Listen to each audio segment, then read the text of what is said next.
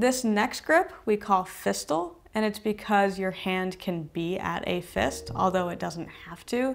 So you can have your fingers tucked or extended out on the cymbal itself. Now the way that you get to Fistol Grip is your 4 fingers are through the strap, and then the strap is actually wrapped around your knuckles, which then puts the strap on top of your thumb, as you see here.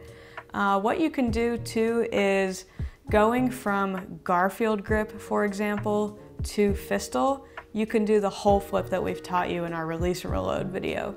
So check this out. If you start at Garfield grip, if you're at Garfield grip, you can do a whole flip and then switch to Fistol grip. Here is an example of this grip in action.